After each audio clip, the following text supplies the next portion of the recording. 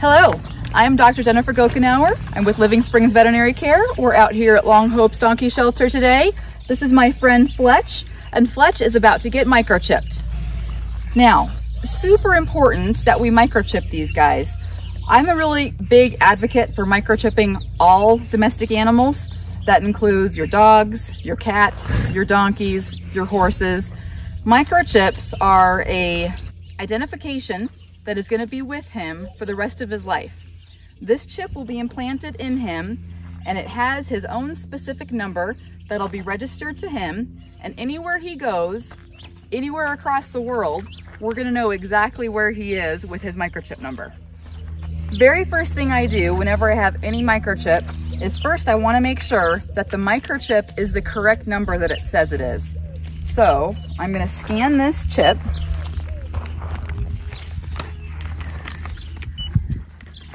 Okay, so that number matches the number on the sticker. It'll match the tag that was sent with that. So that's good. The next important thing to do is we do want to make sure that he hasn't already been microchipped. Some animals may actually have been microchipped and we don't know it, and we don't want to put two chips in one animal. So the next step for me is I am going to scan where the chip should be is in this area. And maybe up here is where we actually chip alpacas and llamas. So if something got chipped in a weird spot, if it's migrated anywhere, possibly on the other side. Okay, no chip was detected in him.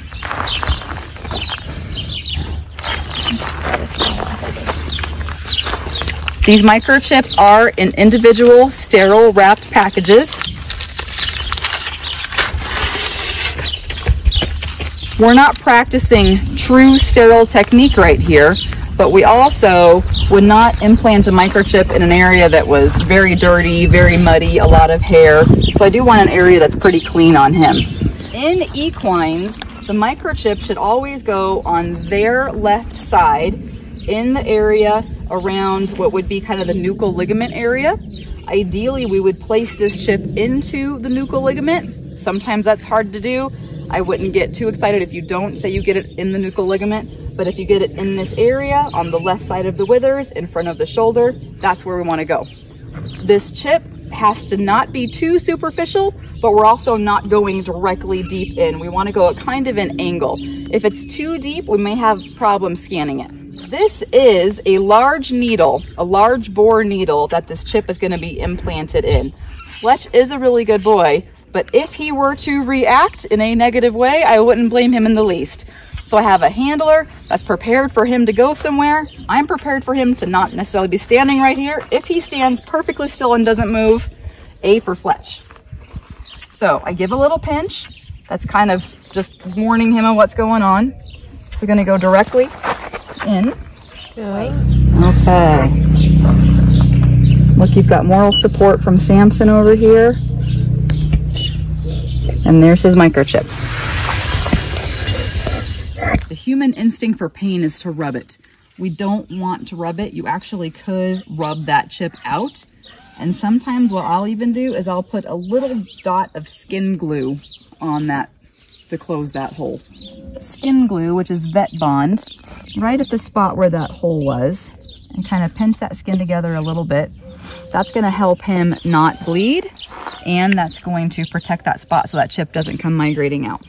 So he's fully chipped, he's safe. Here's his number. Here you go, Fletch. Let's make you be official, man.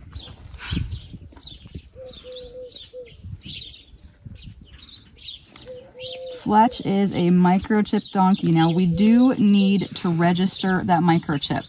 So the paperwork part of this is not done. So this chip does need to be registered. When it's registered with AKC Reunite ID, they will have that number in there forever and ever. And there are universal registries that you can call. You don't have to call the AKC Reunite. You can call Home Again. There's all kinds of universal registries that with this number, they'll be able to find him anywhere he goes. This is not a GPS unit. Don't be concerned about that or think that's what this is. You won't be able to track him if he's lost or runs away somewhere. This is so his owners know where he's been and what path he takes. Anywhere he goes, we'll know where he's at, but we won't be able to find him if he's lost.